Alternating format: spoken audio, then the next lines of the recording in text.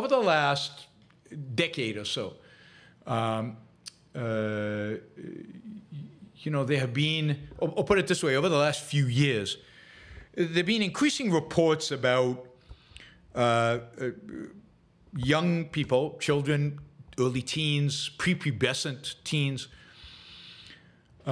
being treated at certain facilities. In the UK, it was all concentrated in one facility, and that was Tavistock, which was an NIH facility that specialized in dealing with young people who are having gender dysphoria, that believed that for some reason they should be a different gender, and they were born the wrong sex, if you will. And there was one facility in the UK that dealt with all these patients and with all these kind of challenges, all these kind of children really feeling this and this becoming a medical issue. And there have been rumors and whistleblower reports about really abusive behavior going on in Tavistock. And abusive behavior really was focused on providing these children with things like blocking puberty blockers, so preventing them from achieving puberty, or giving girls who want to become men masculine hormones, and men who want to become women female hormones, in order to change basically the functioning of their body. And this was happening to children, prepubescent, so young children, there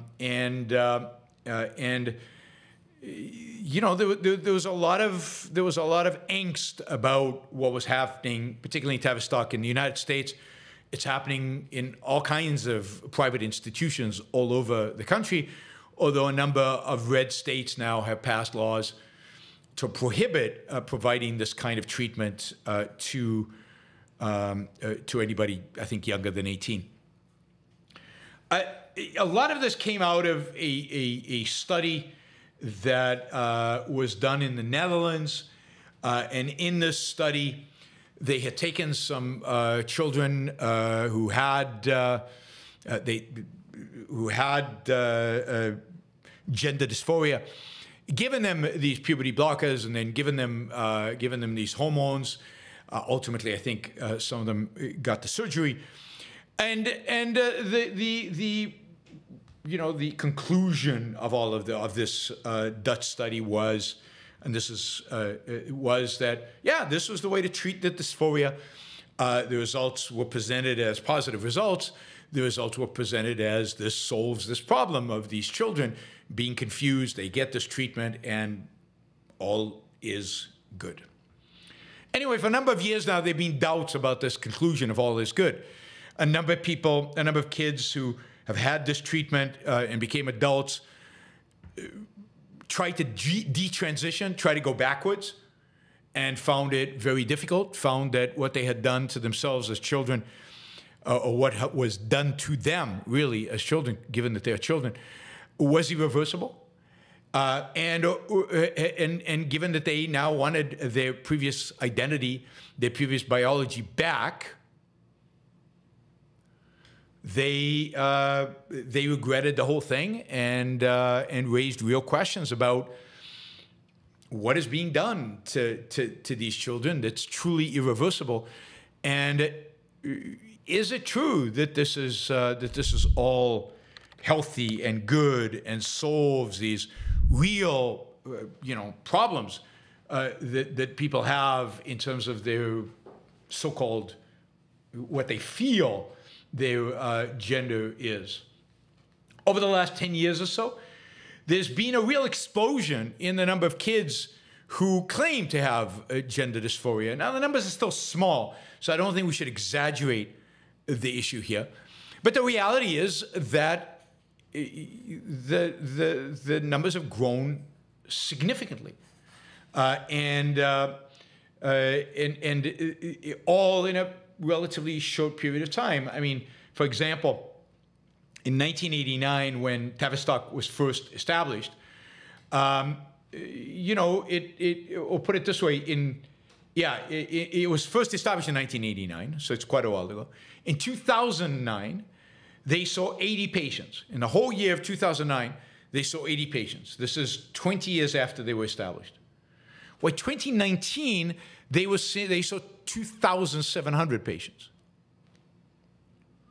So 89 started, got to 80 patients by 2009, and by 2019, 2,700 patients. And indeed, it is this 10 years, from about 2009 to about 2019, that saw a real explosion in this issue. And nobody has a complete explanation for what it is, what caused children and teenagers to suddenly have this gender dysphoria. Now, there are a lot of potential explanations. One could be, and this is one that a lot of people claim, is that in the past, there were just as many children, but their parents shut them down. It was suppressed. It was denied. And the reason you got such large numbers was because it was more socially acceptable to admit that you had this issue. You know, other people have said that it's because, you know, people are being propagandized that it's cool.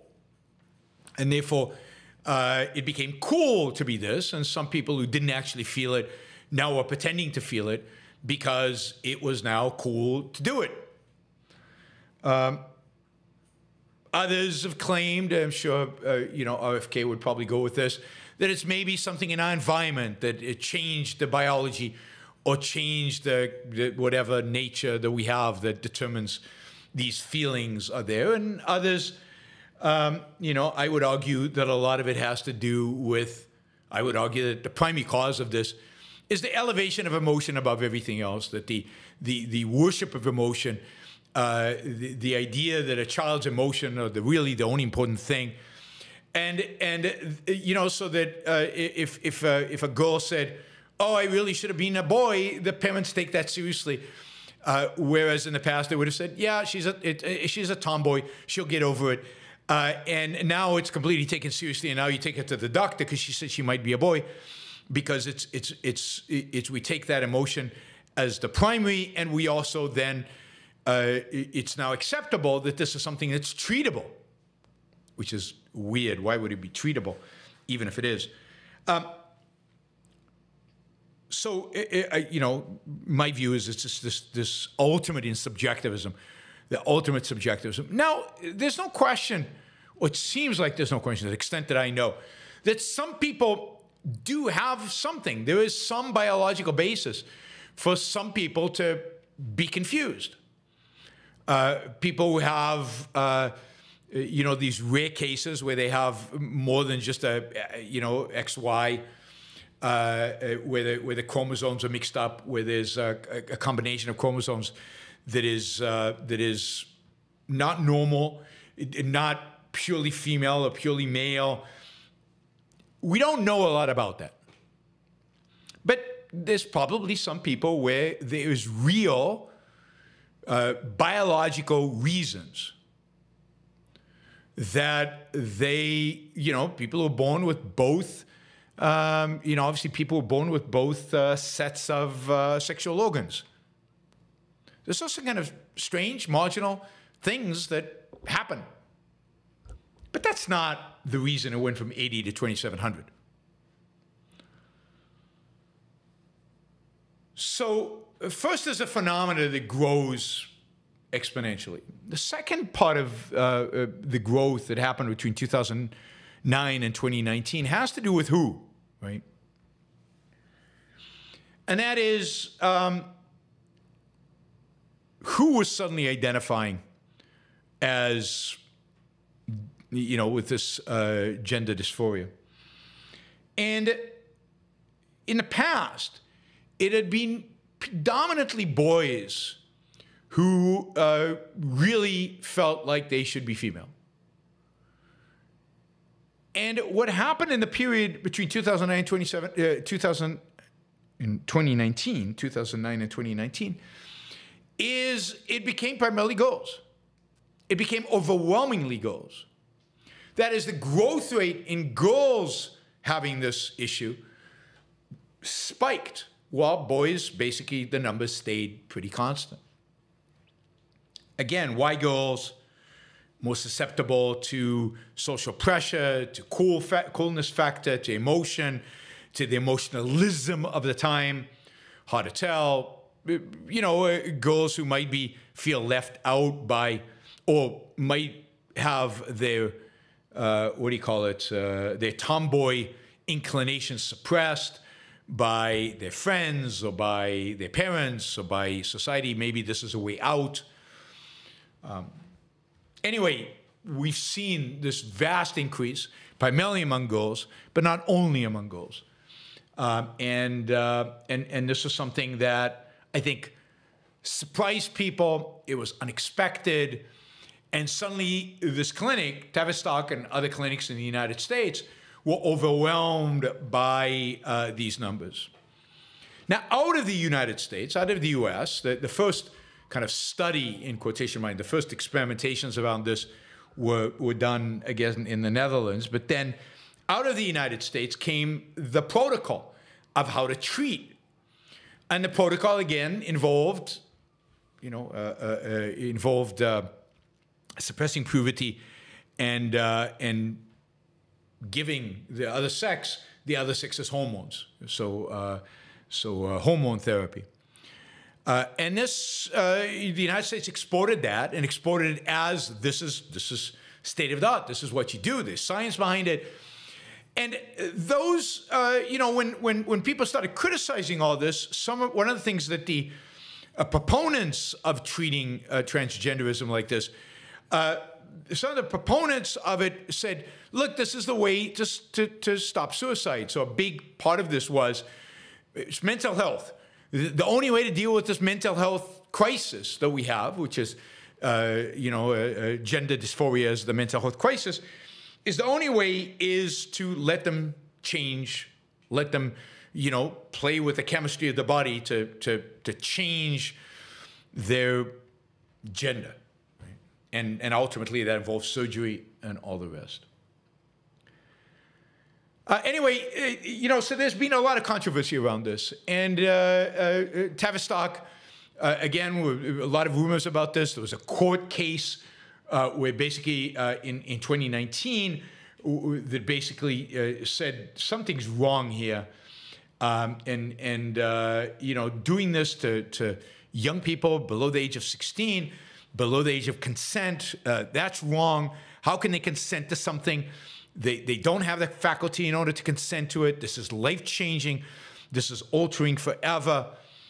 And a lot of what Tavistock, a lot of the functionality at Tavistock was shut down, particularly when it comes to younger ages, was shut down a few years ago as a consequence. But in the meantime, remember, in England, all this healthcare is provided by the state.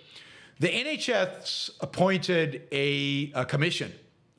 Actually, one person, Hilary Cass, a physician, basically to do an independent review. She was the chair of this independent review into gender identity services in the UK. She was given access, supposedly, to records, to studies, to the science. She was given access to some of the children who'd had these procedures put on them. And she spent, I think, 3 years delving deep into this issue. Now, she is a pediatric. She was I think she's headed up the pediatric, the medical association. So she's highly qualified physician, highly qualified doctor. And if you read the report, if you read summaries of the report, or you see her on television, she strikes one as super reasonable and very open and reasonable and focused on science. Anyway, these are some of her conclusions. Now, you might not agree with all of her conclusions, and particularly You know, you might not agree with all of her conclusions, but these are the conclusions she came to. And this is pretty devastating to the trans movement, particularly the trans movement, parts of the trans movement focused on children, focused on trying to get children to transition. And it's brutal towards them. And it's interesting to see how the trans movement has responded. And in particular, to see, you know, how it's responded in the US. In the UK, the response can be kind of uniform because the government can decide not to fund these things. But in the US, it's almost completely a political issue rather than a health issue. And we're seeing blue and red states divide on this rather than everybody looking at the science and deciding what to do. Anyway, these are some of the conclusions I'm reading from a summary of the review. First, there's no simple explanation for the increase in numbers of predominantly young people and young adults who have a trans or gender diverse identity or claim to have one. But there's broad agreement that it is a result of a complex interplay between biology, psychological and social factors. This balance of factors will be different in each individual. So one of the things I like about this study is she does try to treat people as individuals. Now, I think, you know, most of the drivers here are psychological, particularly for the increase. Maybe there's a physiological reason for a small, very small number of people. But in terms of an increase, the increase here is social and psychological. And it's important to get to the root of what that social and psychological reason is. By the way, one example of this, which she talks about, with Hilary Cass talks about in one of the interviews I saw, but that also Andrew Sullivan, the gay conservative writer who I debated at Clemson University, he writes about is this idea that transitioning, in a sense, was a solution for gay kids, right? Let's say you're gay. Let's say you discover you're gay when you're young. You're attracted. You're a guy. You're a male, and you're attracted to other males. But you're also in a culture that's very homophobic, and maybe you've adopted that. You hate the idea of gayness. You hate the idea of homosexuality. You want to deny it. You want to resent it. You want to reject it. Well, one way to do that and appease yourself psychologically is basically to say to yourself, well, I'm not really a man. I'm a woman, and I'm attracted to a man, and that's normal. So you're willing to transition in order to avoid facing your own homosexuality. And I think that is, that is probably the case in many of these cases. I mean, if you read Andrew Sullivan, he has an article about this. I mean, he's infuriated by this trans movement and just, and thinks that it's basically an attempt to, to go after gay kids and to destroy gay kids, and that the victims of this are almost all gay kids. He says 80% of the children subject to this experiment, this transitioning, were of a marginalized group, gay kids. And the result of these procedures, he says, was to cure them of the same-sex attraction by converting them to the opposite sex. And he says, how can anybody support such a thing? So there's evidence that is a chunk of it. A chunk of it. Now, it is surprising that there's so much antagonism towards gayness or towards being homosexual, given how acceptable it has become in our culture. So that would be my one caveat about that. You wouldn't have expected it. But it's still not completely acceptable to be gay, and it turns out that some kids internalize the hatred of homosexuality on themselves, and it's easier for them to transition, which I find just bizarre, because transitioning is, just think about how horrific that is. So, she basically says, we don't completely know why this is happening. But then the question is, what do you do about it? And basically your conclusions are this. There is just no good, no decent even science behind transitioning. There's no science that shows, for example, that if you transition kids, they commit suicide less. That if you transition kids who express gender dysphoria, that they are less depressed, that they have less psychological. There's just zero evidence of any of that. All the things that the pro-transitioning crowd has argued for are just not real.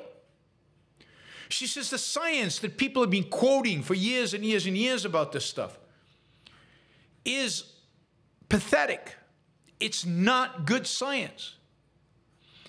Bad science permeates this field. Everywhere she looked at the scientific literature was just way below par. Now, she says there's no science to show that this is harmful, but there's no science. You don't do these kind of medical procedures in the face of no science, no evidence, no proof that this actually works.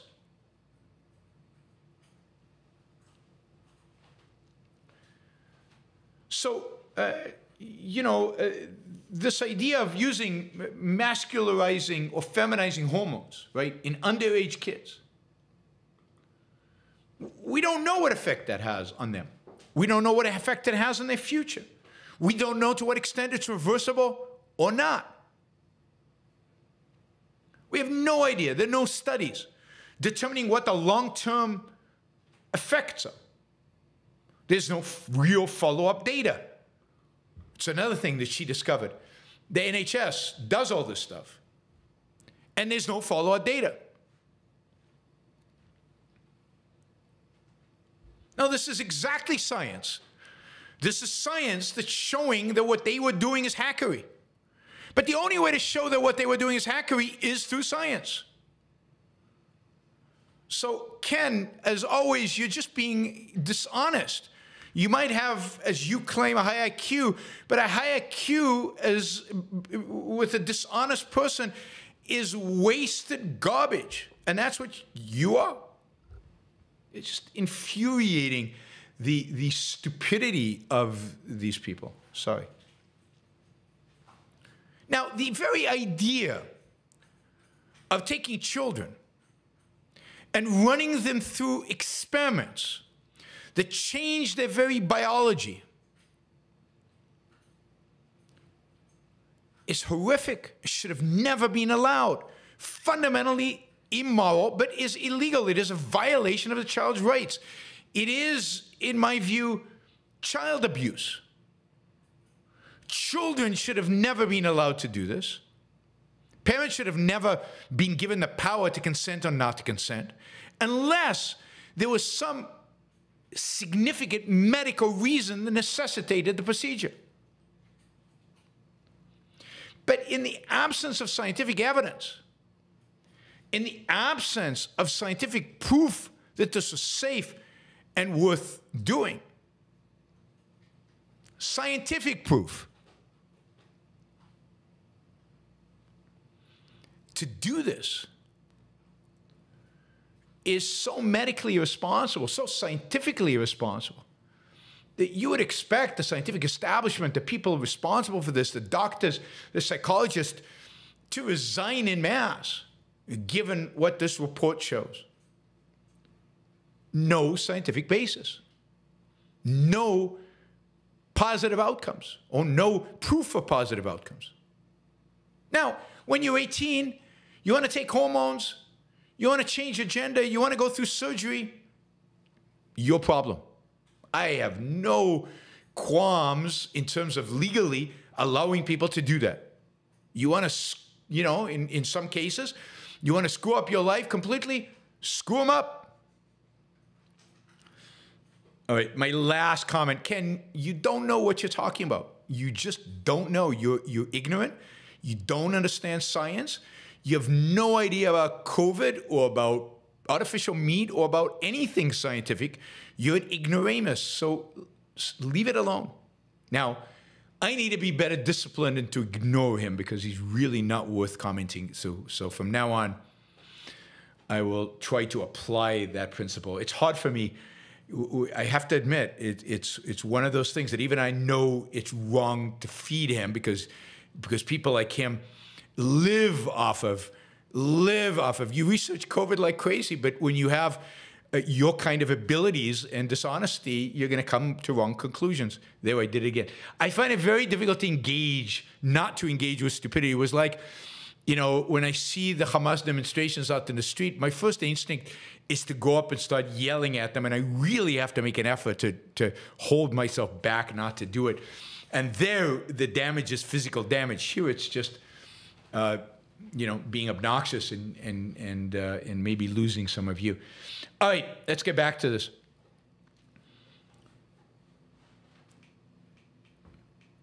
I mean, this is child abuse. Now, it appears that in the UK, this is being taken very seriously. It appears that in the UK, right? It appears that in the UK,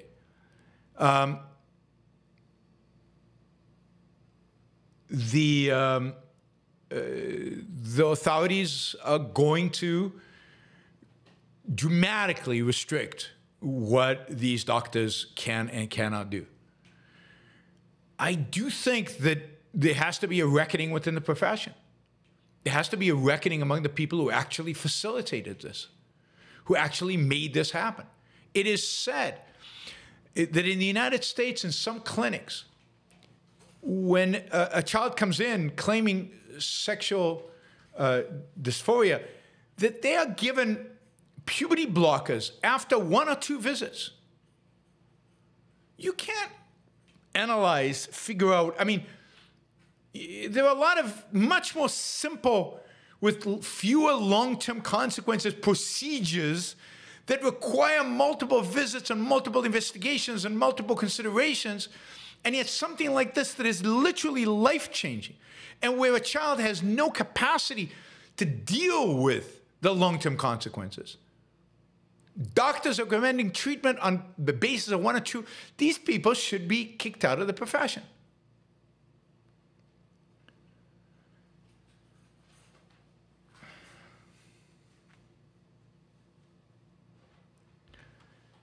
So,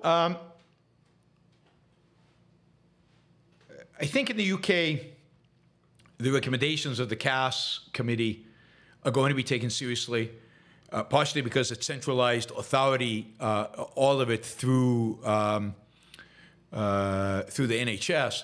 They have the ability to change everything all at once. Tavistock, I think, has been shut down. I think they're basically going to ban the ability to do any of these treatments for anybody under 16. I think over the ages between 16 and 18, there's going to be very, very high barriers. In England, in the UK, the age of consent is 16. So there is a legal argument that people at 16 can make this decision. But, CAS says, no, it should be 18. It should not be 16. A lot of kids at 16 are not in a position to be able to make these kind of decisions. So there's a real push to limit it to 16. Now, we'll see, because there's a massive backlash against this. As you might know, the trans activists are nasty, nasty, nasty people. I mean, Cass, this woman, doctor, she can't get on public transport now without being harassed, without her life being threatened by trans activists. She's constantly suffering from abuse from people around her for basically being a scientist. Now, we know this from how J.K. Rowling is being treated for having pretty rational, pretty mild, rational views on trans issues. And yet she is being shunned, abused, her life is being threatened as a consequence. This is the wacky left. The wacky left is an authoritarian left. The wacky left is a left, in this case, that wants to, and is dedicated really to, rejecting A as A, rejecting identity, rejecting nature. Everything should be possible if we feel it. Everything should be guided by our emotions. Tell with reason, tell with science, tell with thought. It's all about emotion, feelings. And we should cater to everybody's emotions and feelings. At least cater to the emotions and feelings of those who feel oppressed, right? Those who are struggling, those who are different. Intersectionality, oppressor, oppressed, all of that. So there was a massive backlash against this. This is really, John, absolutely, this is really a manifestation of the primacy of consciousness, a real manifestation of the primacy of consciousness, which is what the left has embraced. And again, here you have a merging of the left and right, as you do often. The left has a primacy of consciousness in an individual's mind or an individual's emotional state. The right's primacy of consciousness is like God's consciousness, right? A consciousness outside of you.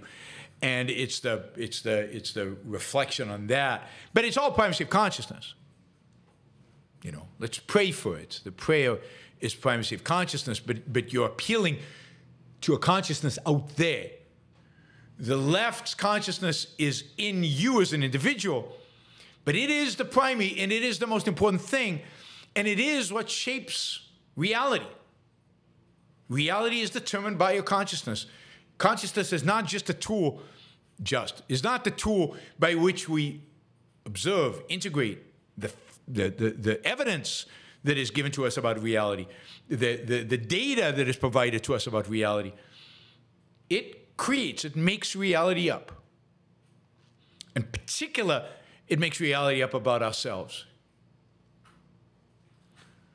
And when you don't have kind of an objective grasp of human identity, if your guide is not human reason, if your guide, and we'll talk about this because this raises a point that Dugan and Tucker Carlson raised.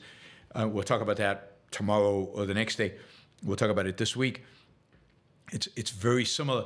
Is if you get to a point of subjectivism and primacy of consciousness, of cultivating and focusing on emotion at all other costs, then this is the state you get to. This is the point where, you know, what you want to do is just whatever you feel like, that has to happen. You demand that happens.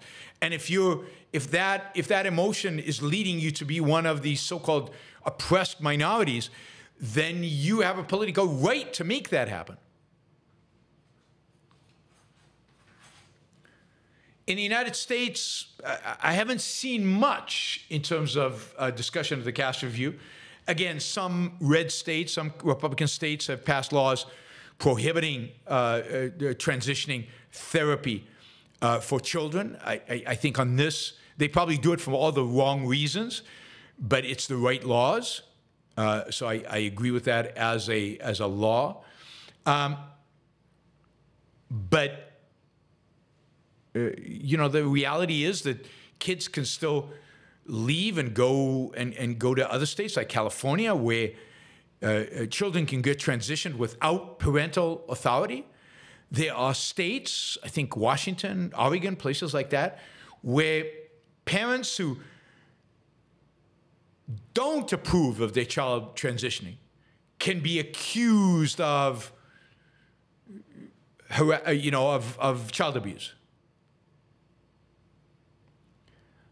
It's just unbelievable how little the left cares about children. And they use pseudoscience, not science, but pseudoscience, in order to justify their claims. And one of the great things about the caste review is that she approaches this as a scientist. And therefore, what she calls them out on is not a political agenda, and it's not even a philosophical argument. What she calls them out on is the scientific claims you're making are pseudoscience. There is no science behind what you are arguing. There is no science behind what you are arguing.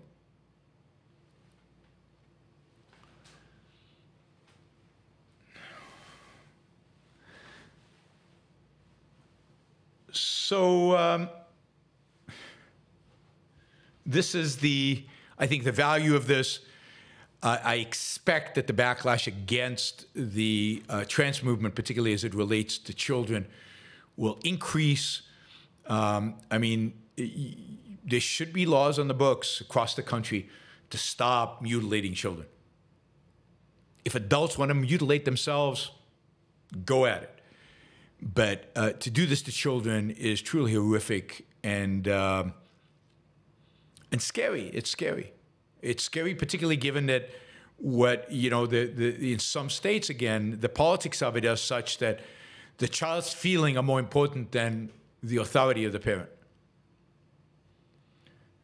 And the willingness of these crazy doctors to go ahead with these procedures without necessarily having parental approval, when the science, again, according to Cass, is clearly saying, stop, you don't know what you're doing, and the long-term consequences are horrific. And now the numbers of stories of people coming out that are regretting the whole thing, where this is to a large extent destroyed their lives because it's irreversible. It's just horrific. It's just horrific. And it's time that it stopped, and it's time that it stopped everywhere, everywhere.